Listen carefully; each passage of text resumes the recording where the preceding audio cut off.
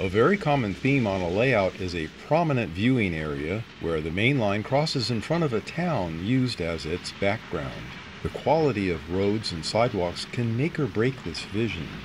Even though this layout portrays the 1950s, there are still towns that have this general look. There are lots of pre-made roads that you can buy, but in general they lack the freedom of assuming any unusual shapes and intersections you might need. So the methods here give the opportunity to create your own style and not have the same look as numerous other layouts. Plus, these methods work in just about any scale, not just HO scale. We will also jump around a bit with some other scenic topics that will give consideration to your layout planning. Our local officer is looking for the car's registration that was frequently on the steering column back in the 1950s. This cop keeps a good eye on cars near the town bank. Most roads and streets are not black or anywhere near that. Once the tar ages a bit, they assume a shade of gray. Our time of around 1956 explains the music selection. So be aware of your time frame. It's important. Let's get to work. All of our streets and country highways are made from large 28 by 44-inch sheets of widely available 14-ply art illustration board. For longer road lengths, it can be butt spliced together with essentially no visible signs. I paid about $7 a sheet for this multiple-piece batch of material. Typically, it's about 55 thousandths of an inch thick or so. This type of material cuts extremely clean edges, allowing angled cuts with the sharp razor to simulate how asphalt roads have sloped edges. Using the large sheets allows minimizing splices. I had two town intersections that were formed without splices. All roads have a raised center line known as a crown to shed rainwater to the sides. Cutting and gluing a strip of material to raise the road's center line will create this effect when you glue down the road's edges.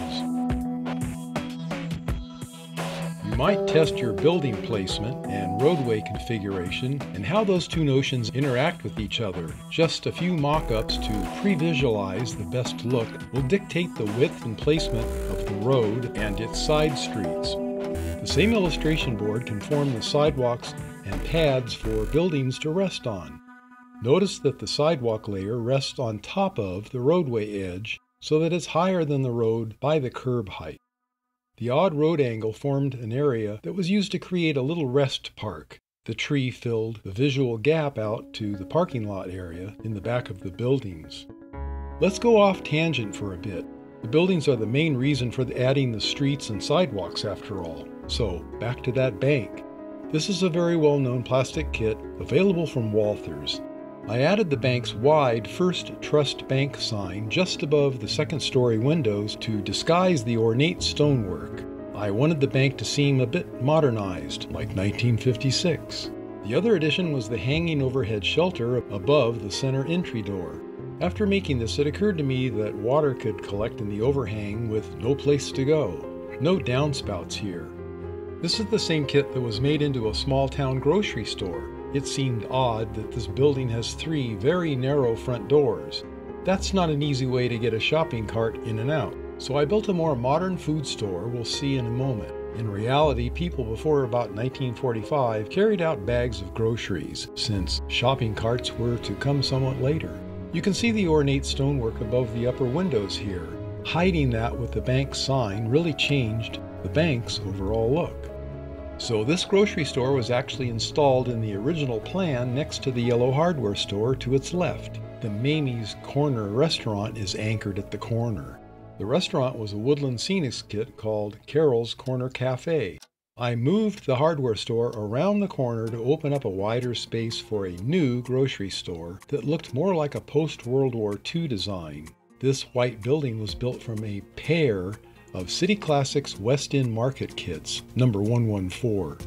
So removing the old blue grocery store and moving the hardware store someplace else allowed a larger store with parking on the side and wide doors in and out.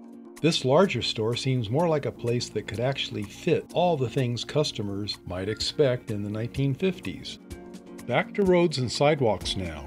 The The same material to make roads and sidewalks can also make concrete areas around tracks and stations. The scribe lines are made with a sharp number 11 X-Acto blade, used with care, I might add. The scribe lines indicate where the sections were poured. These cut marks just break the surface, and when you add weathering with powdered chalks, the cracks will show up with more clarity. The sidewalk scribe lines are about 1/2 inch apart. That would represent about 43 inches in HO scale. I use that as my standard to use a 6-inch metal scale as a cutting guide. It's exactly 1/2 inch in width. The 12-inch long steel scale is the same width.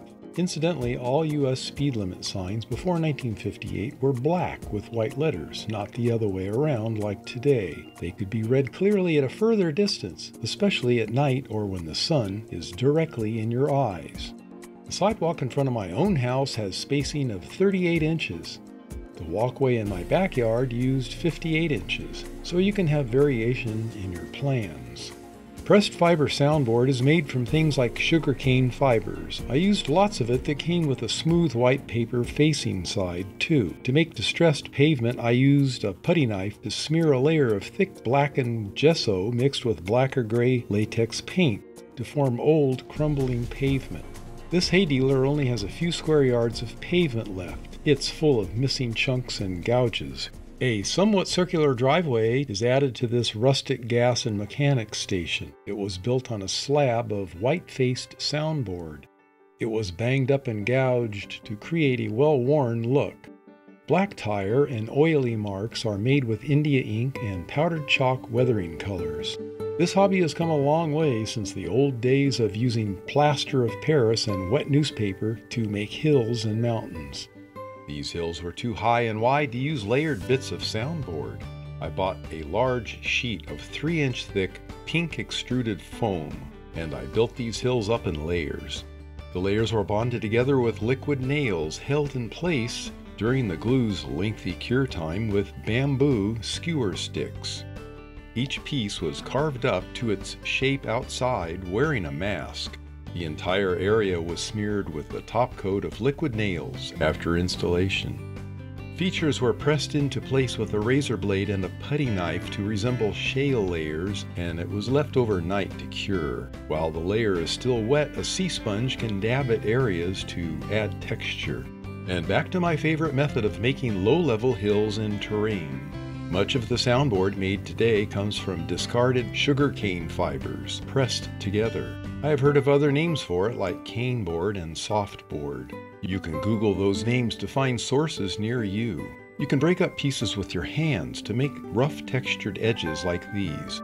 Bond and stack them with liquid nails and smearing with your hands wearing disposable gloves.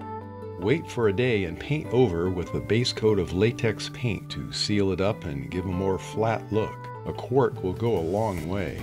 I used a Dutch boy color called Hen House to match the dirt in my modeled area. I wound up painting my fascia boards the same color too. I used local dirt, sifted into a fine powder, and bonded with Woodland Scenic cement and with their various weeds and ground cover foliage products. The trees are all from JTT. In this area, the underlying surface is sugarcane-based soundboard without the paper facing. So this rough pavement was simply brushed on with darkened gesso. I made sure to leave small voided areas to indicate aged and crumbling pavement. Mixing some black or dark gray latex interior paint in the gesso will make chips and cracks from future damage go unnoticed. I bought these nylon brushes at the dollar store. They don't shed their bristles like some other inexpensive brushes. And now, some ideas about paving your way to success. This piece of art illustration board was shaped to look like a fresh parking lot for office workers. The shift production workers park on the other side of the building in a much larger lot.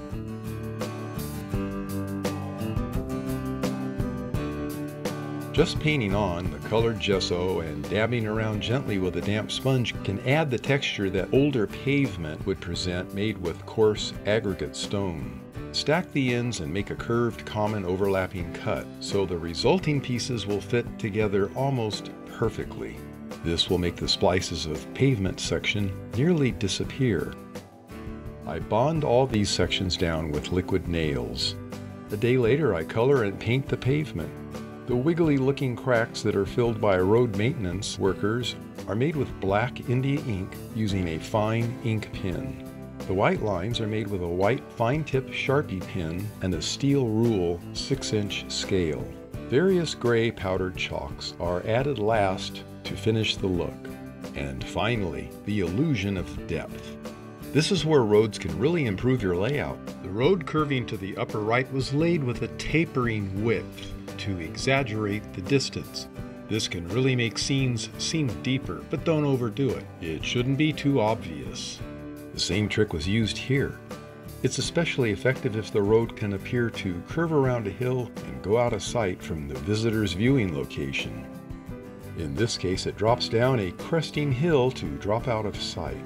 This shot is how it would look if you were around 7 feet tall. It's much more effective at normal vision heights. Well, I hear a local freight coming, and thanks for watching, and be sure to subscribe and visit our website at cspmovies.com.